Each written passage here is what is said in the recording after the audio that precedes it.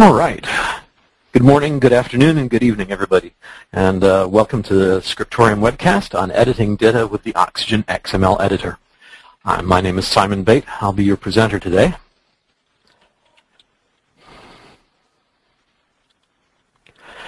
So, just to start out, we have a few notes, some housekeeping issues. First off, this is the webcast equivalent of all who aren't present. Please raise your hand. The thing is, some people may not be able to hear me. If you can't, then you may notice this flashing or tilting or whatever. So if you can't hear me, please check your settings. Please note that all of you are muted right now. If you have a question, there's a questions tab on the GoToWebinar dialog, and you can ask your questions there. I will try to make an effort to get to those at the end of the webcast if there's time. But even if I don't get to those questions, I'll still be able to answer them offline and send replies out later. The webcast is being recorded. Your participant information doesn't appear in the recording, and so your privacy is guarded. And finally, the Q&A session at the end will not be recorded either.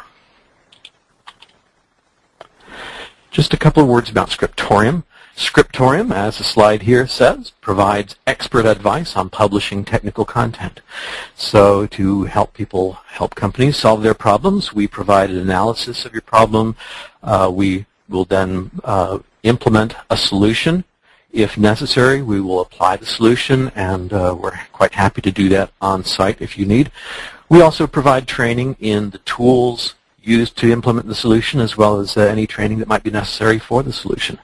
The people at Scriptorium are all very competent, technical, and we're really friendly. And an important thing to note is that Scriptorium is not a reseller of any software, so that allows us to remain vendor neutral. Our main point, our main emphasis is to provide the right solution to the customer. A little bit about me. Here you see my smiling mug. I've spent about 30 years in technical publications. I like to say 10 years as a writer, 10 years as a manager, and then 10 plus years as a toolsmith. I am an acknowledged tools geek. I have a card, and it says it. I'm also a toolsmith. I do a lot of programming and scripting. I'm also a certified technical trainer. I present a lot of the Scriptorium online classes, FrameMaker, XSL, a number of other ones.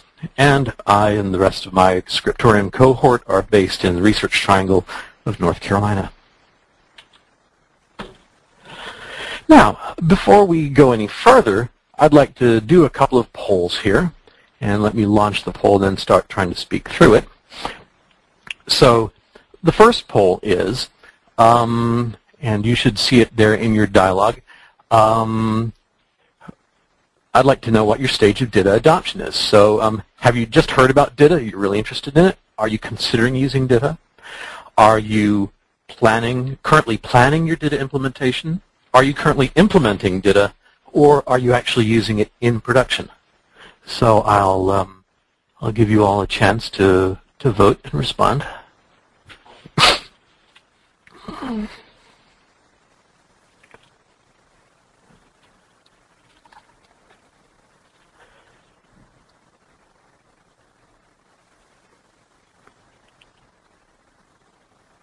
All right.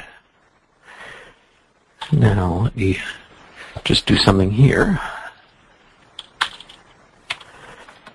And I'm going to just put these numbers into the slide quickly so that we can actually see it on screen when we play this back, if you play the recording. The recording of this presentation will be available for you to view later if you want. Time to close the poll. Okay, everybody voted? Who wants to vote? So I'm closing the poll, and let me save my slide and put it back up on screen.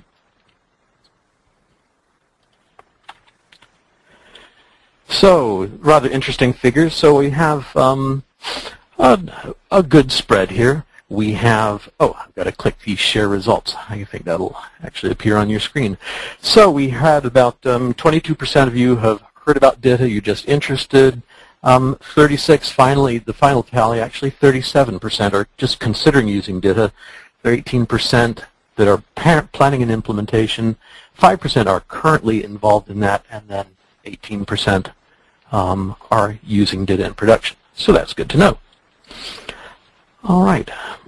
My second poll, only 2 polls, second of the 2 polls is, what is your interest in oXygen? And let me get this started. Okay, there we go.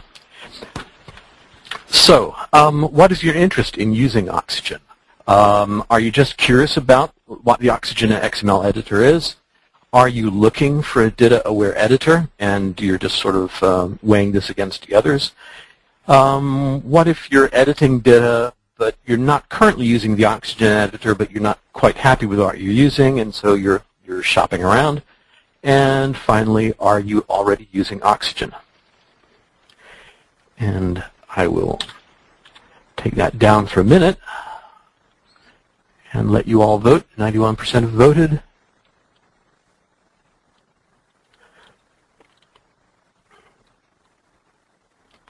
So just a little bit more.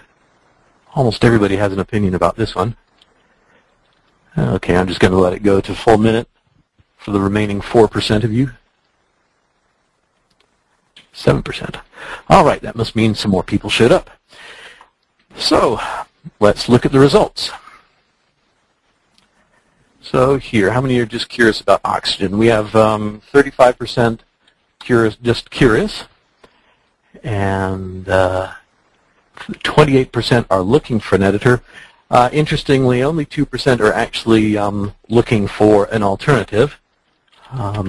So that must mean that if you're editing already using some editor, you must be fairly happy with that solution. And then the 35% of you are already using oXygen. So you're just looking for hints and things that might help you do it better. All right, well, that's good. Now let me hide the results and put my slide back on the screen. And then let's get underway. So in the rest of this presentation, my goal is to talk about the oXygen user interface.